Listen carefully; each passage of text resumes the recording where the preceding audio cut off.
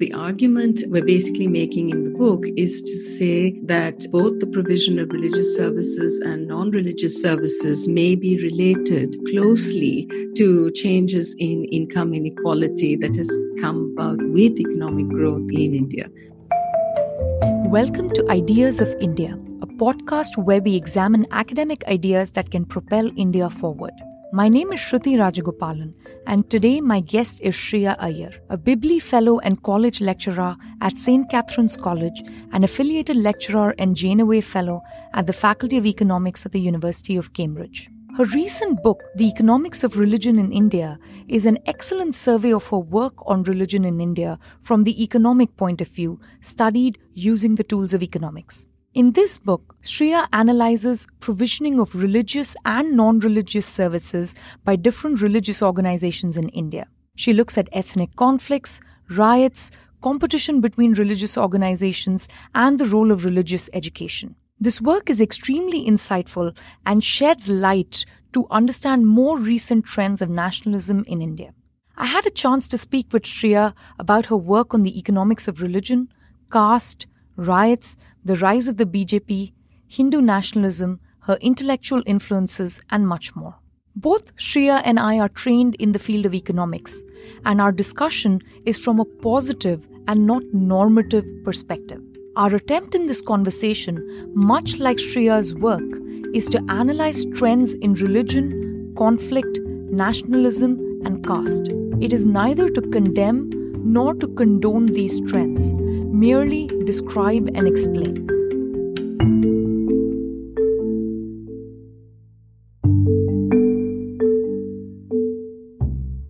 Sriya, thank you so much for joining us. Welcome to the show. Normally, we jump straight to the book, but in your case, your field or, the economic way of thinking about religion, it is so specialized and so niche that even a lot of economists don't know what it is. So can you start us off by explaining what is the economics of religion, especially the rational choice perspective on religious choice? Thanks so much, Shruti. I'm delighted to be a part of this. The economics of religion is a new and fascinating area of economics research, where economists are applying methods from economic theory as well as statistical tools to evaluate the role of religion in society. So here they're looking at the characteristics of religious communities. They're looking at the way in which religious organizations evolve over time. And the reason we're interested in these behaviors is because we think that economists do have much to contribute to broader debates about religion in society, as well as related issues such as religious conflict. When we're thinking about the economics of religion, we use what is essentially called the rational choice approach. And that means we're thinking of a market for religion, just as you think of other goods and services. So there's a demand for religion that comes on the part of adherents. There's the supply of religion that's being provided for by religious organizations. And you're trying to match the demand with the supply. And this is what creates the market for religions. And this is where we think economists have something to contribute, because in general, economists do look at the evolution of markets of different kinds. At the same time, another characteristic of religion that economists are particularly interested in is the idea of club goods. Religion is something that is collective. It's something that is shared. And that means that if it is a club good in that sense, it has various characteristics so that people enjoy religion more if it is also shared by others within their community. So that's the other aspect that economists also look at, the club good characteristics of religion, as well as determining demand and supply of religion at the individual basis. So in general, we think of the economics of religion as applying theories from economics as well as statistical tools to evaluate the role of religion in society in various empirical contexts. That's great. I want to pick up a little bit on the club goods aspect. It's unsurprising to you. I'm a George Mason University, Virginia school trained economist. And this is, of course, Buchanan's famous theory of club goods. But he was talking more about provisioning of goods which have a collective characteristic to it, or rather, what we call public goods or quasi-public goods. And now you're talking about religion. So my question is, can you clarify for us exactly what we mean by religious goods and services? I imagine that it is is not within the realm of economics to talk about are we going to heaven or hell or, some kind of transcendence. So exactly what is the nature of these religious goods or services that different sects provide in a club-like fashion? So, when we're thinking about religious goods and services, part of it stems, of course, from doctrinal differences, from theological beliefs. If people believe in a particular religion, they are adhering to some of the scriptural norms that are associated with that particular religion. So, that could be thought of as a religious good or service. It could also be dealing with notions of reincarnation, the afterlife. These are all benefits that people might actually feel that they're getting from religion. So they're getting the benefit of worship in this life. They might be getting the benefit of what they perceive is going to be the benefit in the afterlife. They may be getting benefits from worship in various ways. So that's what we think of in terms of religious goods and services. But at the same time, there is this public good aspect of this as well, that we get more benefit from, say, learning a language or observing a religion if we also think that there are others who are also sharing in that benefit. And a lot of communal aspects of religion, such as communal worship, going to church every Sunday, observing religious festivals of various kinds. These are also ways in which we are participating in the religious good or service, but it depends not only on our own individual participation, but also on the participation of others within our community or indeed more globally. And I think that when we're thinking about a religious good or service, what we're thinking about is what are the benefits that religion might bring, either theologically, scripturally, doctrinally, or in terms of this kind of community aspect of religion. In one sense, the club goods model describes the Hindu religion quite well. And I mean that in the sense that, Hinduism is non-Abrahamic religion. Many people have described it mostly as a collection of different sects that are actually stitched together by the persistence of the caste system. On one hand, it's quite clear to see religious competition of different sects competing for, both congregations as well as donations, as well as producing services. But on the other hand, because of the caste system and exactly how rigid it is, in the sense that you're born to a particular caste, which is, nobody's choice. And caste, in one sense, in Hinduism persists across different lives even. So there is very little mobility once we take the caste system into account. So what is a good way to think about Hinduism and the marketplace for religion and competition once we account for caste rigidity? So, Shruti, I think you're absolutely right in saying that Hinduism is actually quite different to some of the Abrahamic faiths. I mean, Hinduism is often described as magic tempered by metaphysics. And it is really very much about, as you say, as it's evolved over time, having these different forms where different kinds of Hinduism have actually, over time, coexisted quite happily, if you're just thinking about the religion itself. Bear in mind, of course, that this is a religion that officially doesn't really have a clerical community in that sense, a scriptural book, a hierarchy in terms of the religion. But what you do see is both lots of sects and cults and others that have developed within the religion. And as you say, it has a very fairly rigid social structure in terms of the caste system. So when we're actually thinking about competition between, within Hinduism, so we're not thinking here about competition between Protestant denominations in the US. What we're thinking here much more is competition between the sects and the cults and the various groups within a much broader Hindu tradition. And I think partly the polytheistic nature of Hinduism allows that notion of competition to be interesting in this context as well. And on the one hand, I think originally, as Hinduism was originally conceived, it is very much a polytheistic religion without a lot of this very strict stricture. So what happens really is that over time, we actually see Hinduism even within India changing. The kind of Hinduism we have today seems much more monolithic in many cases than polytheistic. And of course, that's tied up with the development of Hindu nationalism, but that's a different story. If you're actually thinking about, are notions of competition relevant to Hinduism as they are to other religions, such as Christianity? Yes, I think they are, just because of the polytheistic nature of the religion and the fact that you do see lots of different cults and sects and communities that could well be competing for adherence between each other.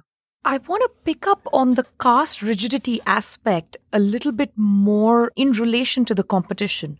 So in one sense, Hindu society is highly segregated, right? I mean, in terms of where we live, where one worships, what kind of food one eats, what kinds of restaurants one patronizes, and so on and so forth.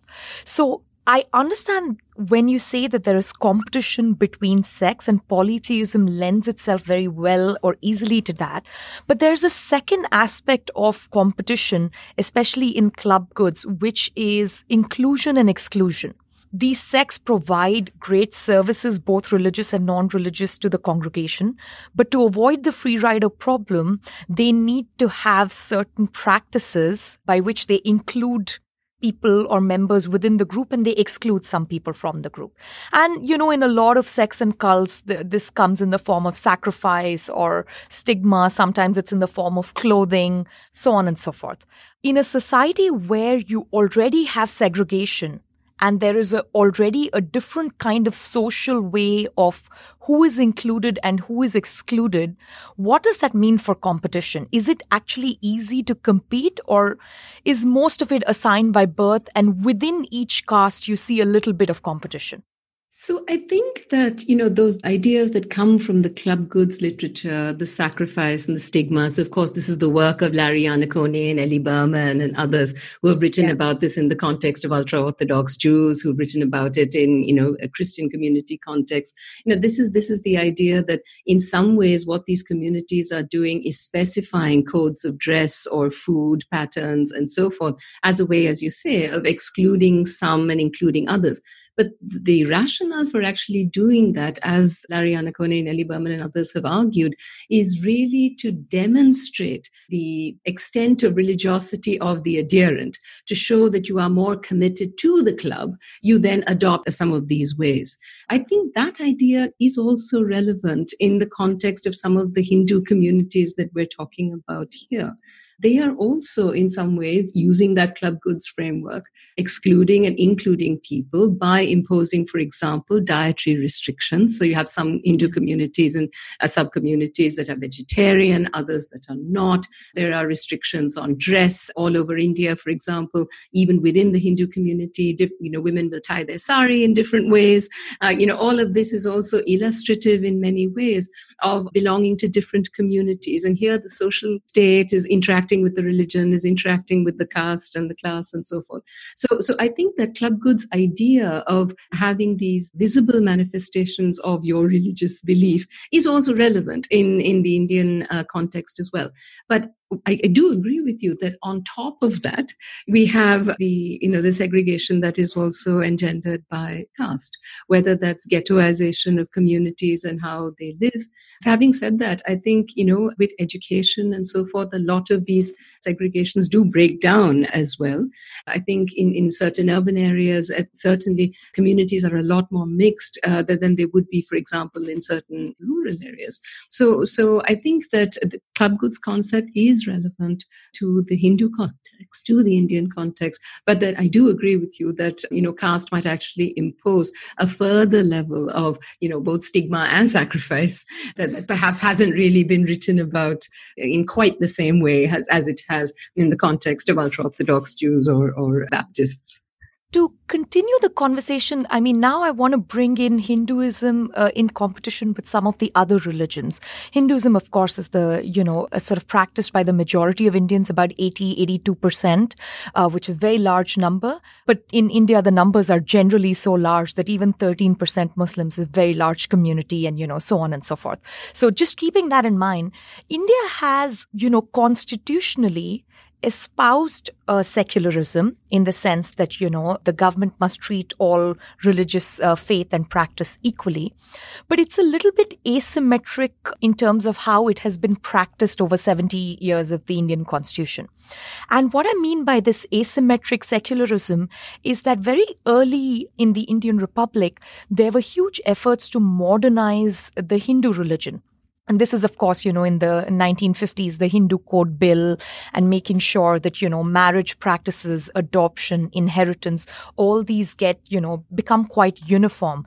And I think this had a way of also unifying the Hindu community, because it was lots of different sects with lots of different practices, whether it's polygamy or including or excluding women and so on and so forth.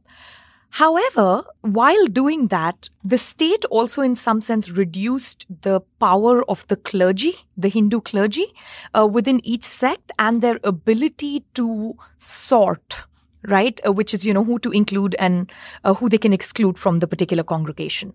Now, at the same time, the Indian Republic didn't quite do that for Muslims. The Muslim communities were allowed to have their own religious practices, their customary practices when it came to marriage and adoption and inheritance. There was no uniform civil code, as we call it in India. Now, what does that do in terms of religious competition? So, if one were to impose a uniform civil code, how does that change the sort of competition, not just between sects of Hinduism, but also Hinduism with other religions? Does it increase it? Does it decrease it? Does the nature of the religious provisioning change, and so on and so forth?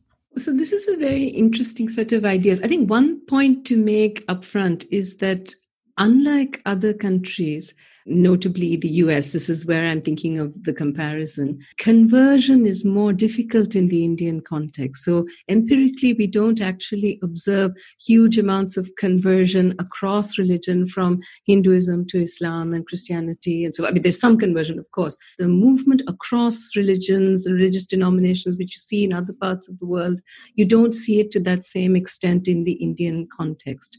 So the competition idea in that sense, I think, again, it becomes more within religion rather than across religion, if we're just thinking about membership of a religious organization. However, if you're thinking more broadly about, how do you reconcile competing communities that are actually living within what is constitutionally, as you very importantly point out, a secular liberal country, the way in which religion was conceived in the 1950s was very much that everyone was allowed to pursue their individual religious beliefs, to make community contributions, to develop their religion and so forth. But the state is actually secular and does not have a formal state religion.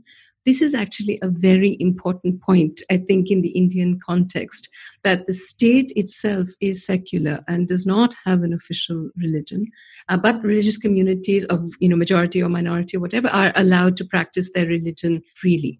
Now, what that essentially creates is a situation where you then have to deal with issues such as personal law, inheritance, and so forth, for the different communities that have actually both developed in different ways and been treated in different ways by the state. So I think that's something that's important in the Indian context. We talk about, as you were saying, minorities in the Indian context, but it's 150 million Muslims. It's a huge number of people that we are talking about, and so I think the way, different laws with respect to some of these personal issues have developed over time, some of it is driven by the fact that many of the issues are state issues. Some is driven by the fact that religion and religious law influences some of these issues. And some is driven by the fact that I don't actually think there's competition across the religions on those personal issues. And I think it's difficult for the state in a country which is supposedly secular to have to legislate on all of these things across different religions. It was not perceived as the function of the state, at least originally in 1950, when the Indian Constitution was put together. The way I have seen some of this competition sort of play out, and I just want to get a sense of how you would think about it. You're absolutely right in that other than the Dalit community, which we will talk about in a moment, we don't see large-scale conversions in terms of between religions. And this is also because Hinduism, being the dominant religious practice, does not have conversion or, a set of practices that allow you to convert in and out of the religion. It's assigned at birth. But what we have seen over the years is, for instance, something like the Shah Bano case, right, where the courts try and modernize a particular kind of practice. And this has to do with, the amount of alimony that a Muslim woman would receive in the event of a divorce. And the moment the court tried to modernize the practice a little bit, immediately there was a lot of rent seeking, one could say, by the Muslim clergy to ensure that that doesn't happen. And this was a huge political moment in India. And now I want to sort of fast forward 2-3 decades to the triple talaq, where once again, from the other side, which is the dominant Hindu nationalist groups, there is a lot of rent seeking to ensure that triple talaq, which is a way of, Muslim men divorcing Muslim women within certain sects by just saying talaq 3 times, and it's as easy as that. And this was considered a very regressive practice, but surprisingly, the demand for it did not come from Muslim women or, a lot of Muslim feminist groups. The demand for it came from the Hindu nationalists who felt that this was a concession that, the Muslim groups received. So in a sense, what I have seen play out in terms of religious competition is it's more at the political rent-seeking level than it is the way, for instance, in Yanakoni's work or something like that, where you talk about different sects actually competing for donations and members of the congregation. Do you get the same sense, or do you think these are completely different things? They're different kinds of competition? My sense is there are 2 different issues. One is the Yanakone competing for adherence at the individual level. But I think the other issue that you're raising, which I do think is very important, is the interaction between the state and religion. This is something, of course, that your colleagues at George Mason, Mark Koyama and Noel Johnson have written about very extensively in the context of medieval Europe. And it is something that is relevant to the economics of religion literature, I think, in the Indian context as well. When the state intervenes in issues that are considered within the purview of religion, religious beliefs, religious practice, then it is difficult territory. Because what happens is you get this interaction between the state and religion. Partly it could, in this case of the 2 issues that you mentioned, whether it was Shah Banu or the triple talaq, it's an issue that concerns women's autonomy and women's rights and their welfare. On the other hand, when the state intervenes in those kinds of decisions, it has to be sensitive to the needs of the issue. But in some cases, as you pointed out, it's also a political statement that the state is engaging in by engaging with that kind of issue. And it may be also related, as Johnson and Koyama and others point out in other contexts, to broader issues about toleration of religious minorities, persecution of religious minorities, religious freedoms, and those kinds of ideas as well. So as I see it, the Yanakone literature and the state and religion literature are both relevant to the economics of religion. It's just one is looking more at the politics of religion, and the other is focused much more on membership of religious organizations and how an individual may choose which religious organization to adhere to. Of course, the 2 might also intersect at some point if the organization that you choose to be a member of is also engaging in political activities. And then, of course, all of these things are going to be inextricably linked. What is a good way to think about Ambedkarite Buddhists? And I just want to give a little bit of context here. So this is, B.R. Ambedkar at the birth of the Republic. Again, he was a champion for, equal protection under the law for everyone. And he's sort of the reason we have that guaranteed in the Indian Constitution. India is divided both along lines of caste and along lines of religion. And castes that were historically discriminated against don't have minority protection in India, though they have other kinds of protection, which is through affirmative action and reservation and so on and so forth. And one, I would say, innovation, if I can use that word in the economic sense, that Ambedkar brought about within the depressed castes or the Dalits was to convert out of Hinduism, which had historically oppressed Dalits. What is a way to think about this mass conversion into Buddhism? So in one sense, if I just thought about it as an economist, I would have thought, oh, this is so great. There's going to be this mass conversion. And then Hinduism would have tried to keep, all this large group of people. And I mean, we're not talking about a small number of people. We're talking about present day Dalits are about 270 million strong, right? It's a very, very large community. So, Hinduism would automatically reform, or at least large number of, Hindu congregations would reform. And that's how the competition would play out. But what has actually happened is that caste has persisted more than religion. So now we have Buddhist Dalits, we have Christian Dalits, we have Sikh Dalits, we have Muslim Dalits. So in a sense, it's actually flipped on its head. It's not the kind of good competition and, the good results we expect in the marketplace. And we had to almost rethink the idea of, backward classes and depressed classes in India in the 90s, because they realized that even converting to Buddhism or Christianity did not eliminate the Dalit disadvantage or, the oppression. So what is a good way to think about, Ambedkarite Buddhists or Christians and, competition in the religious space? So I think that when you're thinking first about conversions in this kind of context, you can't separate it from the economic characteristics. So I did some work with Vani Barua and others some years ago where we were actually looking at scheduled caste, scheduled tribe, how much these communities actually benefited from affirmative action policies in the post-independence period and so forth. And I think that a lot of the issues with religion are also very closely tied to the educational employment opportunities, land ownership, credit opportunities of minority communities in general. So I think that the way to actually think about this at one level, the problem we really should be addressing is the economic deprivation, because sometimes people use conversion as a way of getting out of economic deprivation if they feel that they can get more advantage from being in another religion or community and so forth. This may be in addition to their faith and their theological beliefs and doctrinal, issues and so forth. But the other thing I think which is important in the Indian context specifically is people don't just have one identity. Many economists like Amartya Sen and others have written extensively about the idea of the Indian having multiple identities, which they identify with. And I think at different points, the religious identity has been important. The caste identity has been important. Now the national identity, I think, is also very important. And very often regional, national, caste, religious identities are interacting with each other.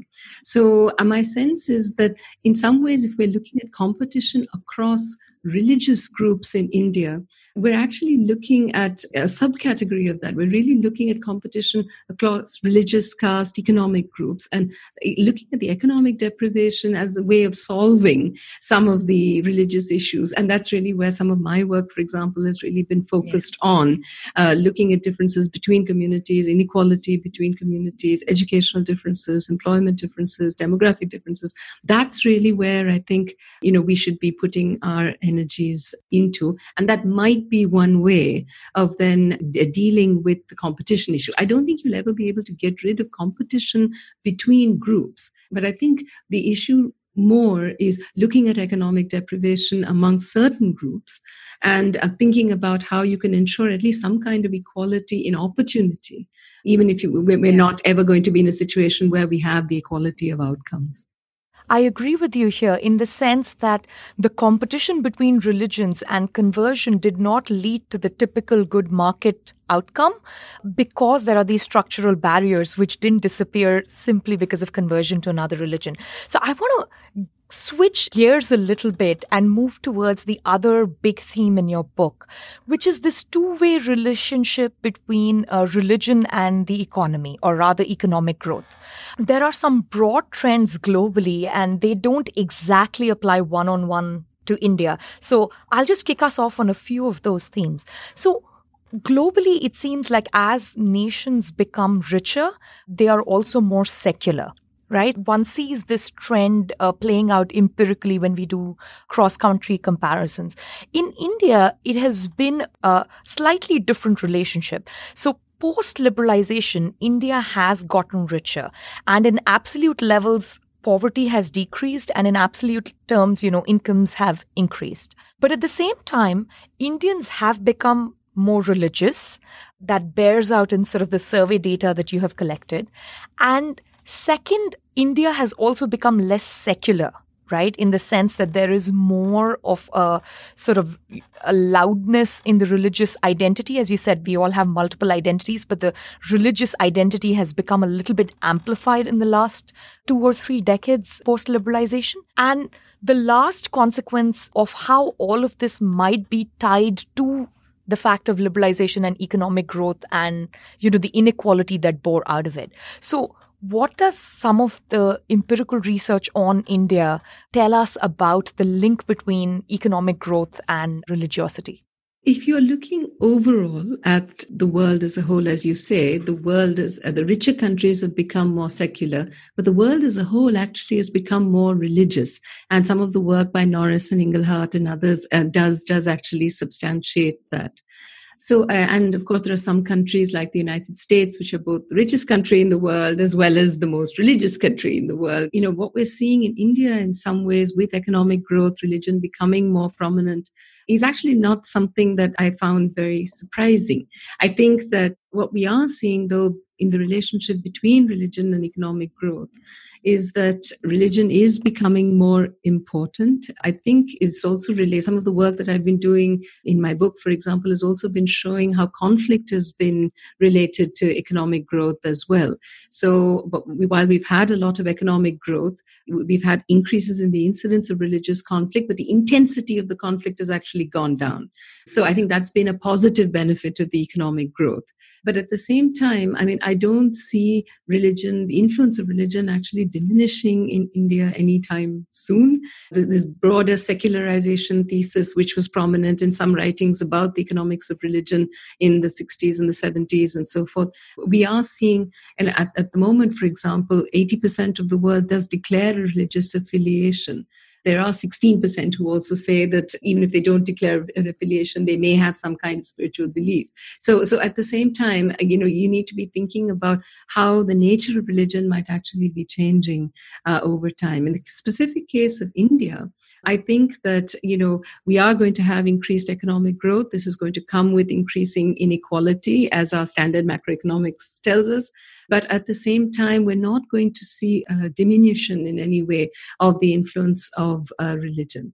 And I think that is partly linked to the way in which religion is also tied up with the role of the state, with politics, and with other areas which are not necessarily economics, and the way in which Hinduism itself has developed over the last 50, 60 years or so, where I think now in the country, it is very closely aligned with the nature of the state as well, which is something we talked about the Constitution. It's probably something we didn't think about in 1950, but which we are seeing definitely in 2020. So I want to ask you a whole bunch of questions about the rise of Hindu nationalism and the BJP, etc. So I'm going to get to that in a minute. But before that, I want to talk a little bit more about the increase in inequality post-liberalization. So while poverty levels have gone down, there is no question that, inequality has increased in India.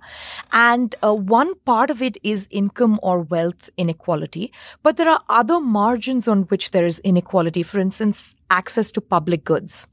Access to education, access to health services, in the case of women, access to the labor market.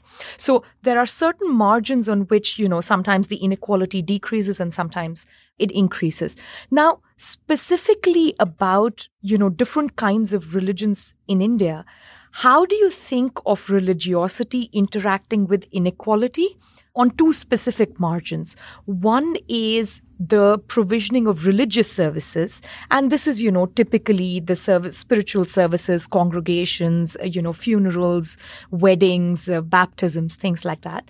And second, the provision of non-religious services, which is education, health, some on-the-job training, sometimes, these cow lending programs and things like that.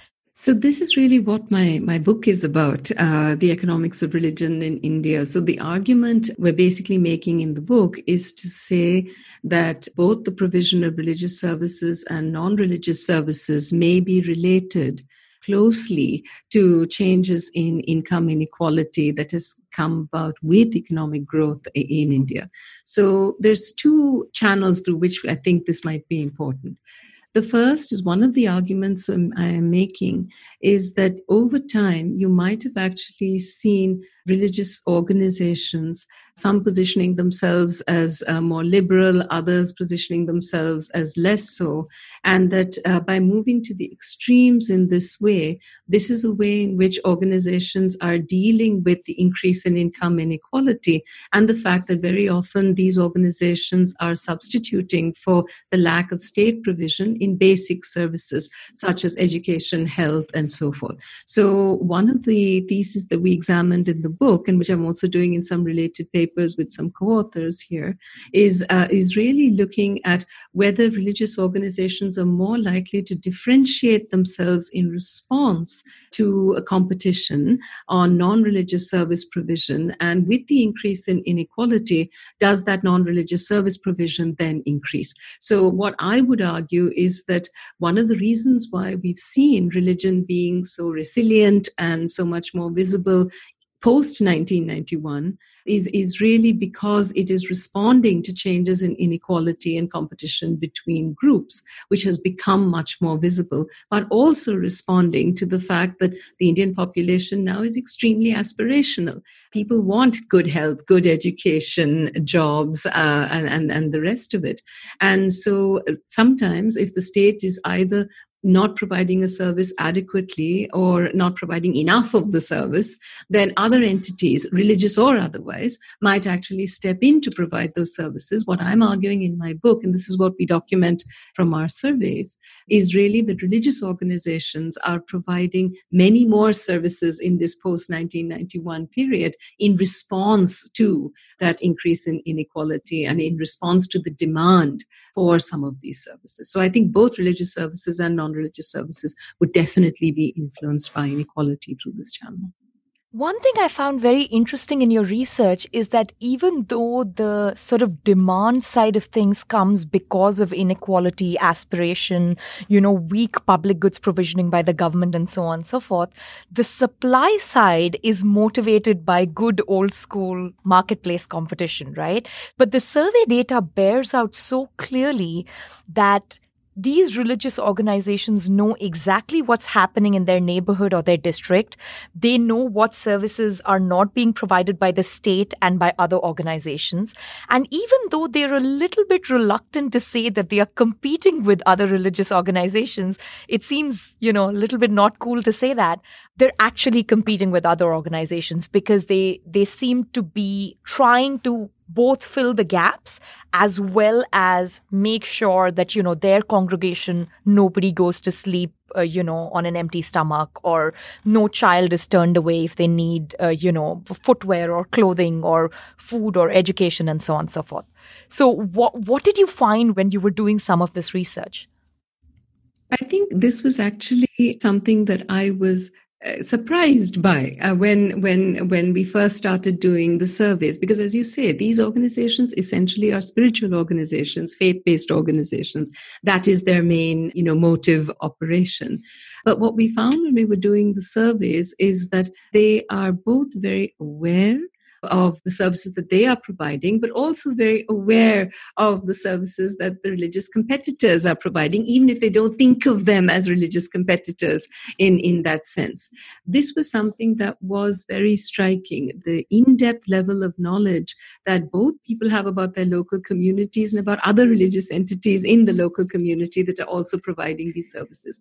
I mean, like all economists, I think a little competition here is a good thing because it's ensuring that the customers in this case are actually getting, some education provision, healthcare, if they are providing some of these services in areas where that service provision is weakly provided by the state, then some education is better than no education at all. I think that's the way I look at this issue. But I think what it also does reveal is the extent of community involvement in wanting to, develop some of these areas. People are very keen to send their children to school, to get the best healthcare, to have good jobs, and they're, willing to accept it from different entities, including the religious organizations.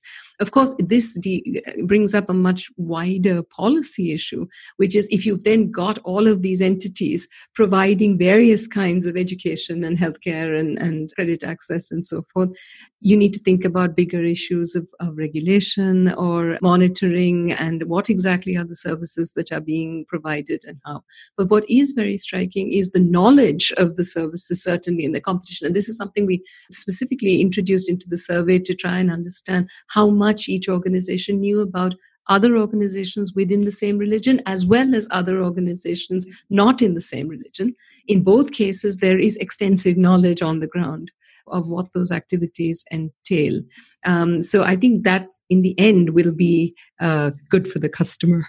One other thing that was very striking to me from this particular aspect of your survey on competing, especially in providing non-religious services and, closing the gap of public goods and quasi-public goods, was what we think of when we think of canonical models in the economics of religion.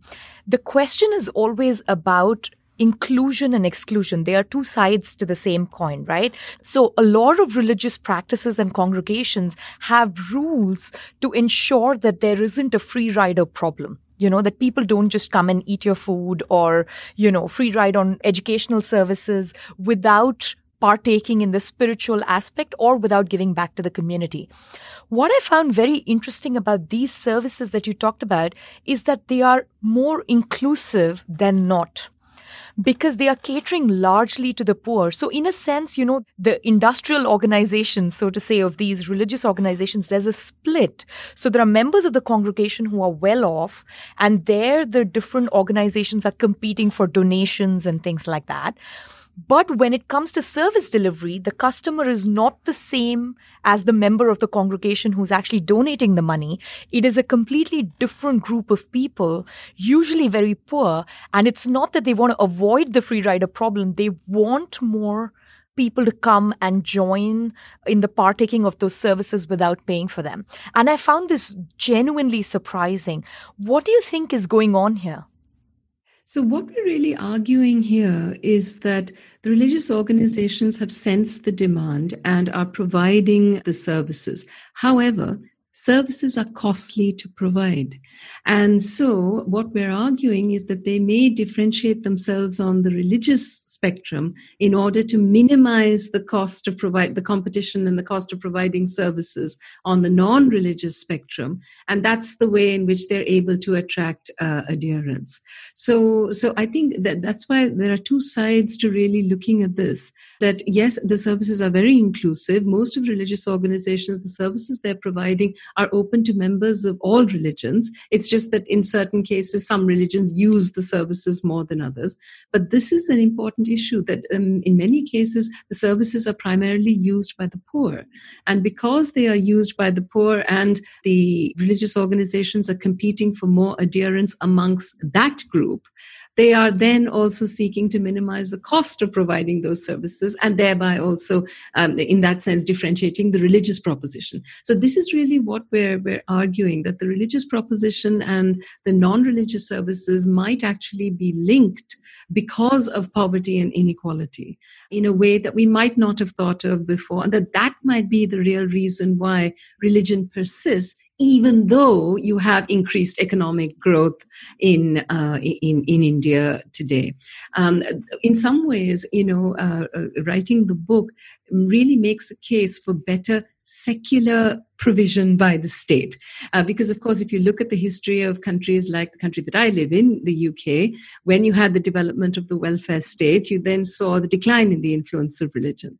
So really the argument I'm making with the book is not just documenting the service provision by the religious organizations, but really making a very strong case that if the welfare services provided by the state were in fact to improve, this minimizes the necessity for any other entity to have to substitute in and provide that. But until then, you're going to see many entities, including the religious organizations, providing a lot of these non-religious services, but it comes at a cost. Absolutely. So I want to talk about the cost a little bit, and I want to zero in on one particular kind of good that's being provided, which is education, right? There's a lot of controversy, not just in India, but across the world on religious versus secular education. It is possible for religious organizations to provide a secular education. So there are a lot of religious schools which are substituting, in a sense, for the state, right? And they are not providing the same skills and the same education that one would see in a secular school. But the other side of the argument is it's better than nothing, right? They're providing some basic literacy and some basic mathematics and so on. In India, of course, the schools that are demonized are the madrasas, which are the schools run by the Islamic clergy. And, in the United States, it would be Catholic schools because the secular education teaches evolution or, some other fault line. So how does one think about this? Because the empirical research suggests that religious education can be a complement to secular education. There's no problem with religious education by itself. In fact, learning religious texts, repeating them, reciting them actually improves literacy levels. It helps build human capital and, so on and so forth. In India, in particular, a lot of the religious education is imparted in the vernacular or the regional language, which is also spoken at home. So, the parents and the community can actually contribute to the education of the student. But they say that the cost is it comes with regressive ideas, segregation between men and women. And of course, the worst case scenario is, the whole, is there Islamic fundamentalism being taught at madrasas and so on and so forth, which is naturally a minority of the religious schools. So how does one think about this problem, as of religious education, whether it's a complement or a substitute, and what are the consequences when it's a complement or a substitute to secular education? So I think this is a very important issue to consider, Shruti. If we look at other populations, so if you look at historical Jewish populations, for example, there's work by Carmel Chiswick and others that showed that there was this complementarity between religious education and secular education that was good for that community. That argument, I think, still holds even in the Indian context as well, that there is a complementarity between religious education and secular education. However, I think one of the issues in the Indian context is that this is perhaps an issue that could have been sorted out way back in the 1950s when India adopted, you mentioned the issue of language, India adopted the three-language formula, and the third language was decided that it was going to be Sanskrit and not Urdu. I think had it been Urdu and not Sanskrit at that time, we might not be seeing so many of the issues that you're alluding to now, 70 years later. I think the issue is that I think this came out in some of our surveys as well, that for some of the minority religions, and this is true not just of India, but in other cases as well, as you were mentioning Catholic schools and so forth, parents might feel the need for their children to have the religious education in addition to the secular education. The question is, where do you then provide it? Do you provide it as part of the secular schooling structure, or as is what is happening now, you have the religious schools that are providing the religious education as a complement to the secular education. So in Kerala, for example, there are very good examples of students who attend maktabs and then go to other schools as well. So they get the religious education and the secular education. There are examples from other parts of the world too. So I think the issue that really needs to be thought about in a lot more depth is, how do you provide the religious education? Is it good in inculcating values? But most importantly, I think in the current Indian situation, the religious education system has been very good in inculcating the knowledge of Urdu, which has been important. So for both language as well as for values that comes through the religious education system, that's going to be helpful. And that's true whether of the Muslim religion or the Hindu religion or other religions.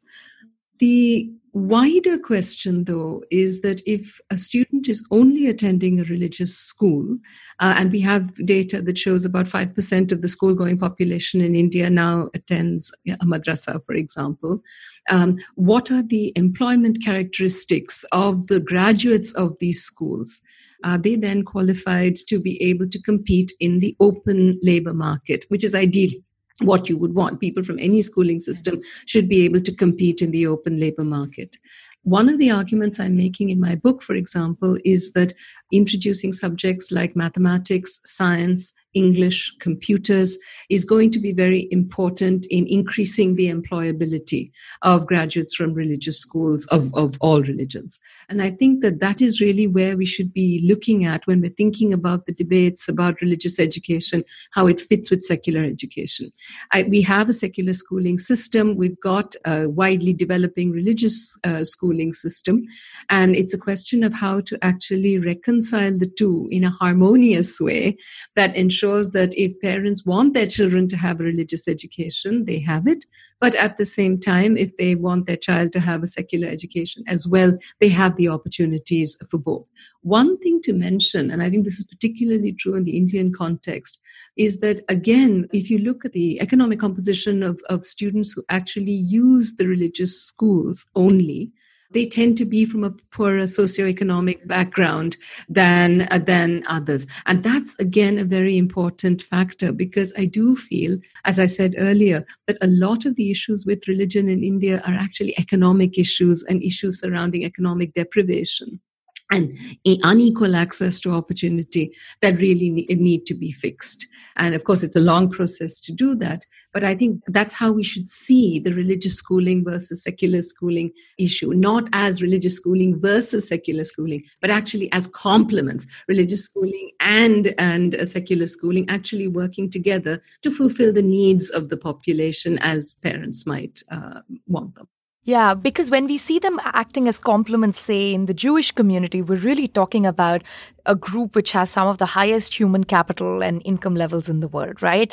And when we're talking about madrasas, it's not an apples to apples comparison, because we're talking about some of the poorest people in the world, especially in South Asia, who don't necessarily have access directly to any other kind of, normal government school, either because their area doesn't have a good school yet, or their family has not been able to give them the tools to understand the curriculum that's going on at the school, and, so on and so forth. And I agree with you that I think the madrasa issue is an important one. In some recent research by Asher, Novosad, and Rafkin, they find that upward mobility, intergenerational mobility, has fallen substantially amongst Muslims in the last 20 years, in the post-liberalization world, in a way that it hasn't even with scheduled castes and scheduled tribes, because they have the reservation and affirmative action program, which has helped lift, intergenerational mobility.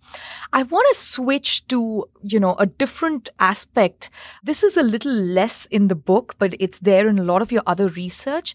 And this is about the rise of Hindu nationalism. You've written a great piece, which is it out yet? The one on Johnson and Koyama's book on persecution and toleration. They are my colleagues at the Mercator Center, and they write about what factors ensured that it was in the interest of policymakers to move towards greater religious freedom, because we know that there is a really tight link between religious freedom and the rise of liberalism. And what we're seeing in India right now is sort of the opposite of, the rise of religious liberalism. We're seeing this kind of monolithic, rise of Indian nationalism. So I have a few questions, on this overall theme of the rise of nationalism. So my first question, and this has less to do with economics and more to do with sort of theology, my understanding based on my own upbringing and also reading, the little I know about Hinduism, is that Hinduism was always a religion based on conduct, and not one necessarily anchored around belief, right? In fact, I've been told by my very devout grandfather that even my atheism, or, nir-ishvarvad, as we would call it, is part of Hinduism, right? It's assimilated within Hindu philosophy. But this has completely changed now, right? Now it has become a matter of faith, not just conduct. And a second change has been that Hinduism has started getting some major focal points like Abrahamic religions. And in India, most recently, that is the issue of the Ram Mandir, right? Just last month, we saw the Prime Minister of India being a very important participant in what was basically a religious ceremony aired for the entire country to see, which was setting the foundation stone for the new Ram Mandir at the old contested site between, the Ram Mandir and the Babri Masjid in Ayodhya. So what has happened to Hinduism, in your opinion? Why did it go from, conduct to belief, and why has the belief become the Ram Mandir? This is a difficult question. I think, in my perspective, we've seen a change in the nature of Hinduism that is linked very closely to the development of Hindu nationalism. So we were talking earlier about how if you're thinking about Hinduism in the abstract as a religion, it is in its Vedic form, it was very much about polytheistic gods and, no one scriptural book and so forth, and no hierarchical clergy, mandatory religious attendance like some other religions. But over time, I think in the last, 73 years, what we have seen is the rise of a different kind of Hinduism.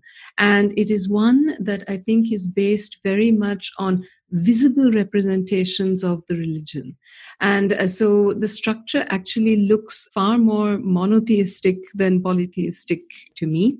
It's also a structure, I think, that is based on very visible representations of the religion. So temple building, Rath Yatras, things that we've seen over the last 73 years or so have now become very important facets of the religion.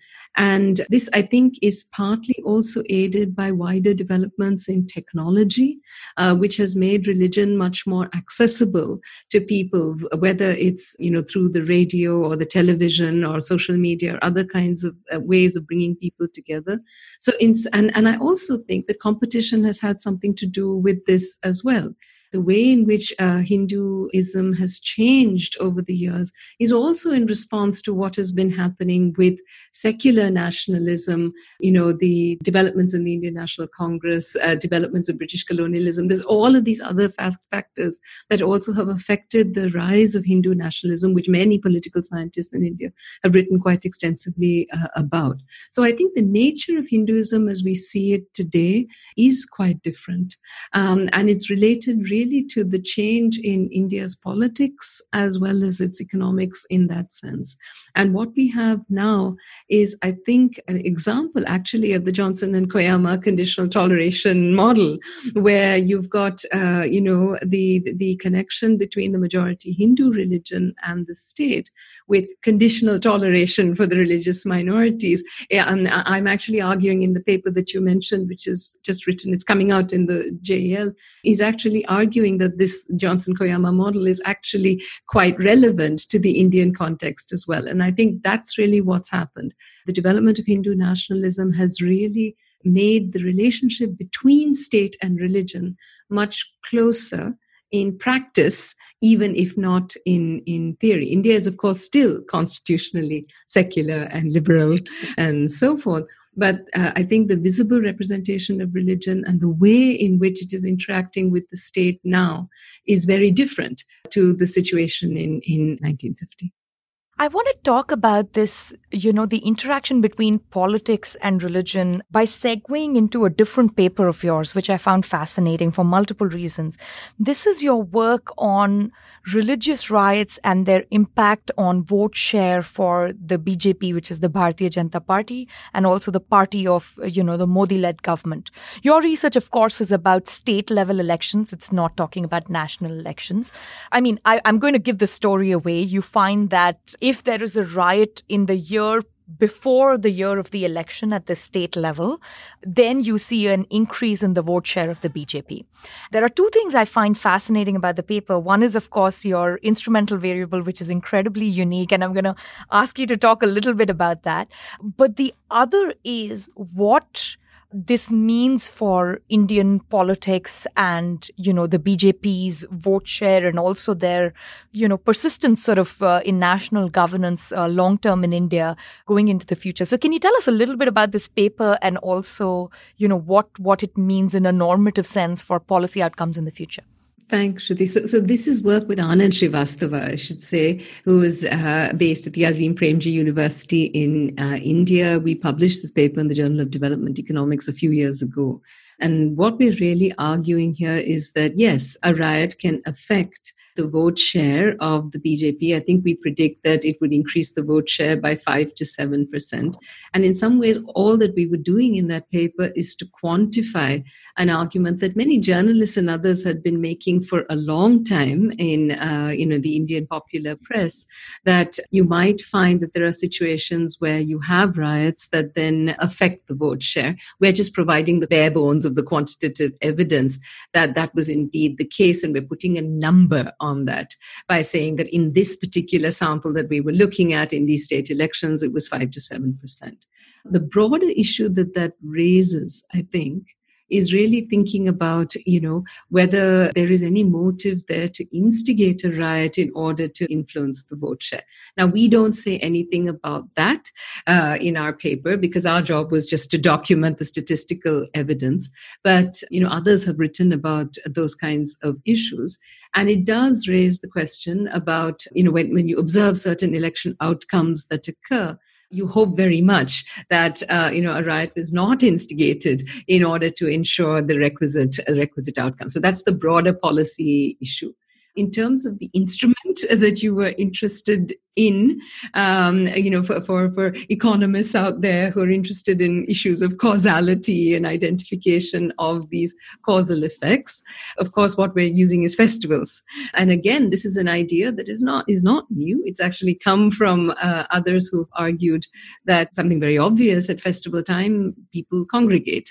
What we argued, though, was to say that if a Hindu festival fell on a Friday, which we know is a holy day for the Muslim community, then that was going to predict whether a riot occurs or not. And what our data is simply showing is that it does. So we essentially use what we call the festival instrument and because in Hinduism, the dates of the festival are determined by the lunar calendar.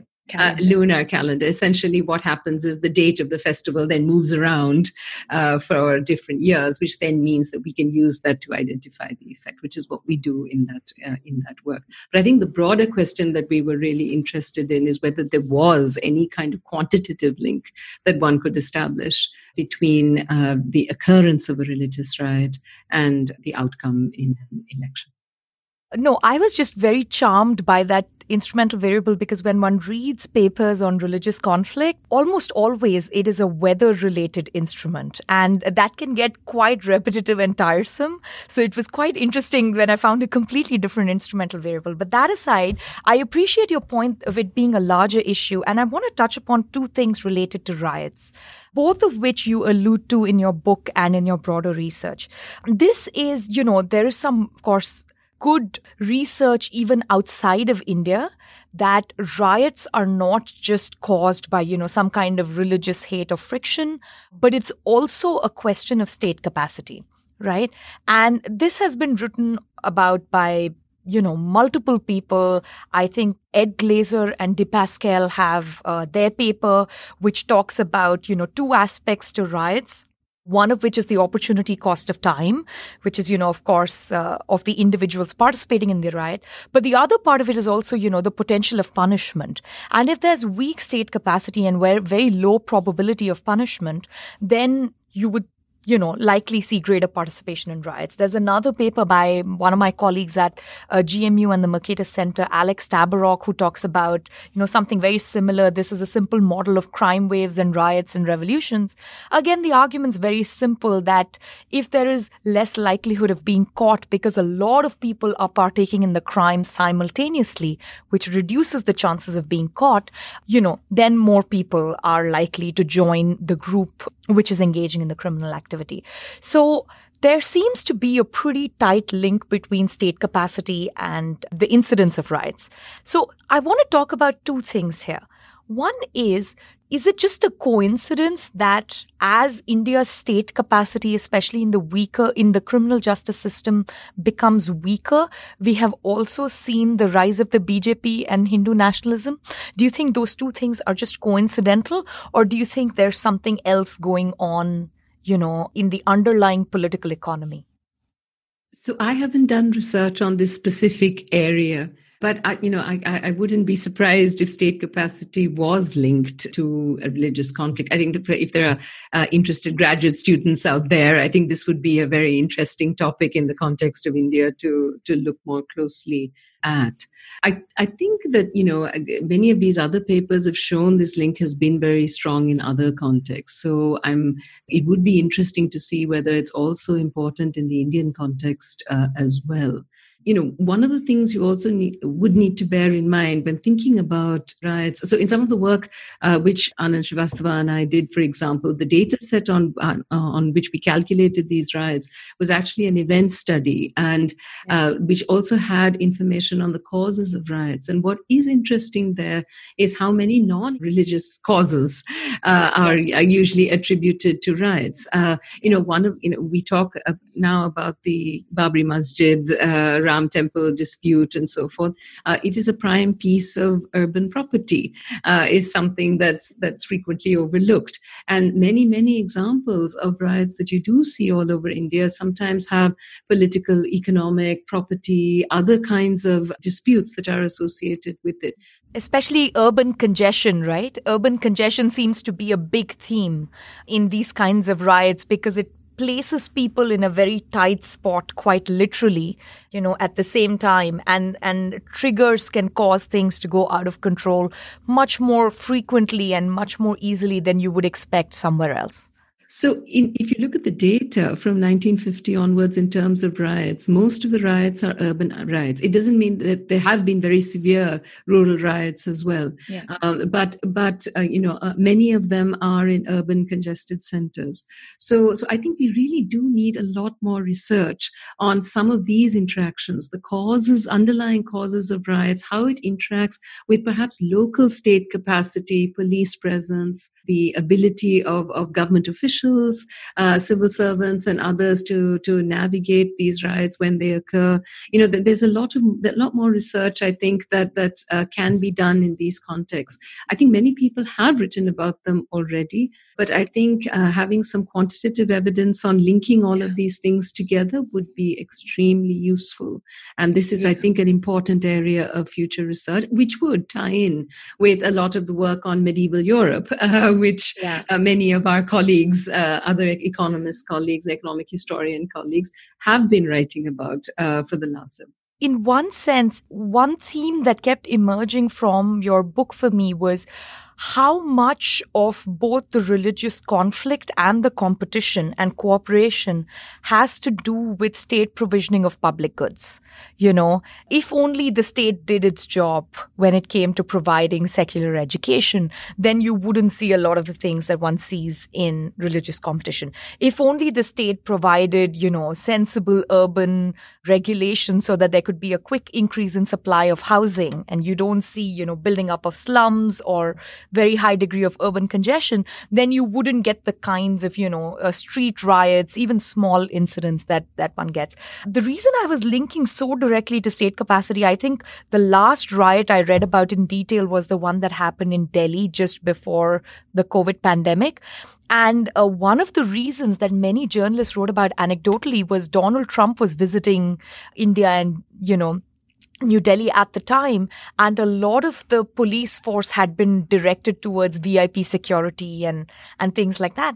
And of course, the neighborhood in which the riot took place was much poorer than, where the VIP and the police bandobast is happening and so on and so forth. I want to move from riots to something that is related, but I still want to think about it a little bit differently. And this is the political economy of hatred. Once again, I'm referencing sort of, Ed Glazer's canonical paper on this, where he says that, hatred as we normally perceive is not irrational. There is a demand for hatred, which is the sort of consumers or, participants' willingness to hear hateful stories about the other group, whatever that other group might be. It could be another sports team. It could be another religion. It could be another caste, gender, so on and so forth. And the supply is typically, in the case of religion, it is by politicians and the clergy, but, media houses, there are multiple groups that are willing to supply and, facilitate this consumption of hatred. And the level of hatred increases with, intergroup economic differences or inequality, but it's also linked to the funds received by right-wing groups. So what I just described is sort of the Cliff Notes version of the Ed Laser paper. I see that playing out almost on a one-on-one basis in India at the moment, in the sense that there is a lot of misinformation, at the beginning of the COVID pandemic, because there was one super spreader event by an Islamic group, then, suddenly it was Muslims have brought COVID to India sort of narrative. There is a lot of both misinformation and hateful information which is out there. There's clearly a very large group willing to consume this information and propagate it. How much do you think this has to do with the increase in economic inequality and also the differences post-liberalization in political funding? These are sort of the two main reasons many people attribute to the rise of the BJP. And I thought maybe we can link it in some way, though at the moment anecdotally, to the rise of, production and consumption of hatred. So how would you think about that? Like, if you were to write a paper on this, what's a good way to think about this in the Indian context? So I think the rise in income inequality is definitely a part of this story. I mean, there's no doubt with economic growth, inequality has risen. We've already talked about the fact that populations are aspirational. I think the other issue is actually jobs. Because, while on the one hand, we can put a lot of resources into increasing education and getting a lot of people educated, men and women and so forth, you need to have good employment outcomes once you've actually had the increases in education. And I think where we might be where this is linked to the riots and other issues and so forth, is that if people feel that they do not have access to good jobs, government jobs is important in the Indian context and so forth, then that's going to be, creating the underlying conditions for tensions of various kinds. So I think actually, dealing with issues in the labor market are actually going to be quite important. I have a project that I'm working on at the moment with two other co-authors. We've just started the project, but we're really trying to look at religion and occupational differences. And, because you've seen big changes in education since the 1950s, but some groups are in certain occupations compared to others. And this kind of issue, I think, needs to be examined a lot more. So I think, that the political economy of hatred story works if the underlying conditions for it are there. In this case, I think the labor market conditions in India are probably driving what's going on with the riots and the hatred and so forth. I think this is also an area where the media need to be, very responsible in terms of, putting forward the good stories as well. And, what is most salient in terms of describing the good work as well as the other stuff. So my sense is that, one can tie in the political economy of hatred narrative to what's going on in India at the moment. But I think with much more focus on the underlying situation in the labor market there. Of course, with what's happened with COVID in the last few months, this has just exacerbated a lot of the issues, particularly because of the issues with migrant workers and so forth. This has really made the whole issue of the labor market in India much more complex. It has also made it much more tense in the last few months, certainly. But longer term, I think this is something that needs to be looked at very closely. Yeah, and I think in addition to the points that you made about the labor market, I think there is also inequality in terms of status. And of course, a lot of that comes with the job, but it's also status within the family, within the neighborhood, and so on. I recently read this book by Snigdha Poonam called Dreamers, where she's written about Gaurakshaks and how they basically, young men who should be in the job market and should have good jobs because they have received basic education, but they don't. And one way to raise their status within their community is to become a Gaurakshak, because that is the entry point to get some respect from your peers and so on and so forth. So I very much agree with you that, it's not just a question of income inequality. I think it's also a question of jobs, status, relative status of between the genders and so on and so forth.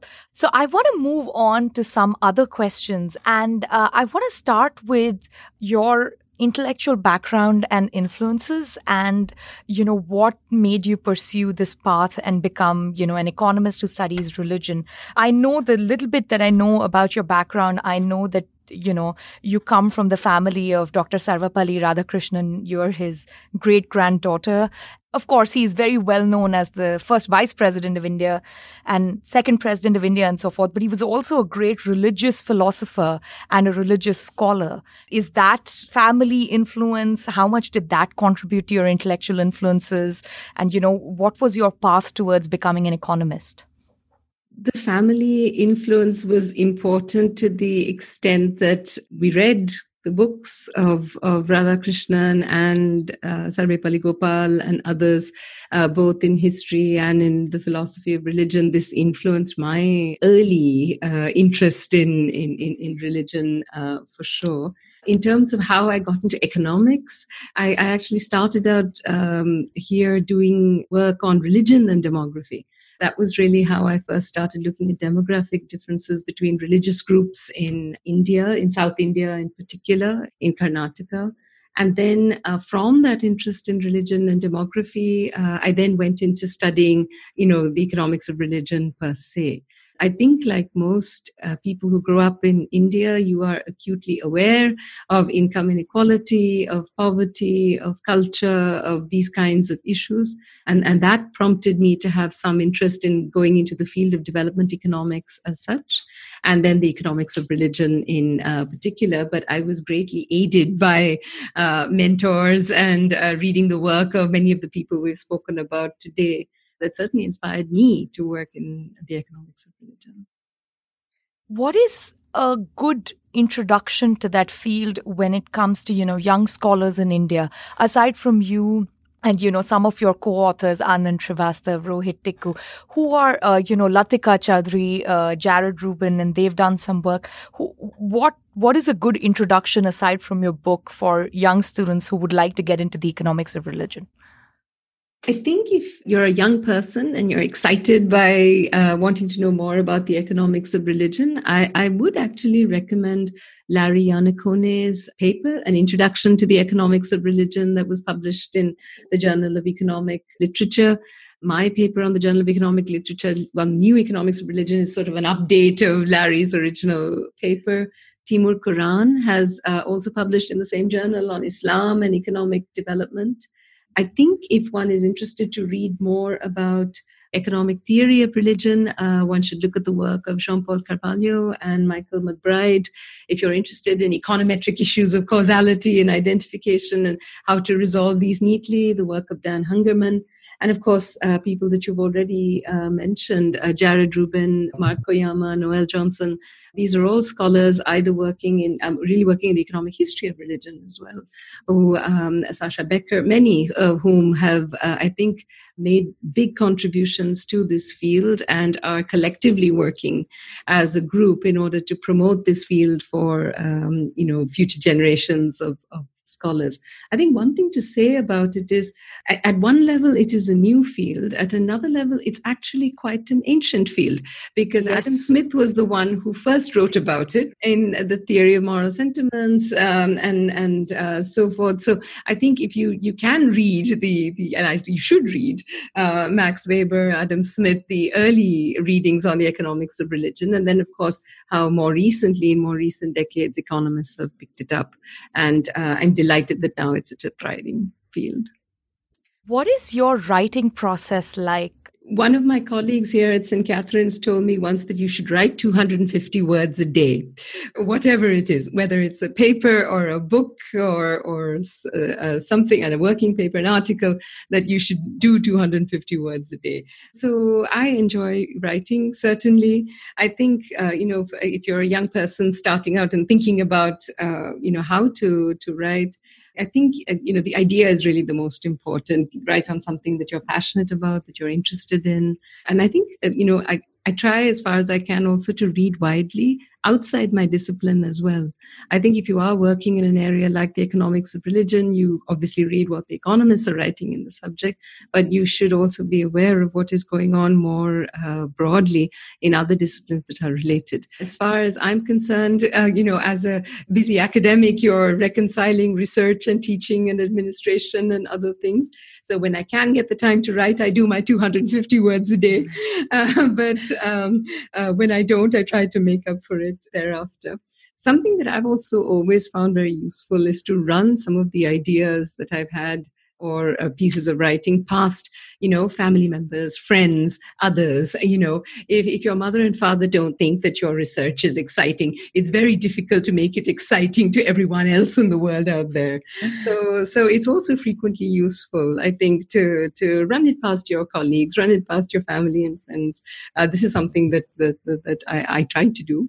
And then I found that periodically useful, and get some great mentors. I think that's also a piece of advice that I would like to give. All of us are influenced by those who've gone before us. And if you have some great mentors who take an interest in your work, you'll probably find that, their world was full of rejected papers, and they've had to persevere and persevere and persevere in order. And at some point, I think the only thing I will say is that luck really does change at some point, and people see your work, and life is then not full of rejected papers. Who were some of your mentors, both in the field that you work in, but also more broadly, whether it's in India, from your family, from your years in Delhi University or Cambridge? I think, my teachers have always been my mentors, I think, throughout, whether in school or at university, specifically in the area, people like Larry Annacone, Ellie Berman, Stephen Durloff, have been, big influences on my writing. Sheila Ogilvie, who was my PhD supervisor here in Cambridge, who works on medieval Europe, she is a very important influence on my work as well. But I think it's really important, both in your area as well as in terms of how to be as an academic, to have those mentors, because they really share their experiences with you. And that's actually quite useful when you are planning your own career.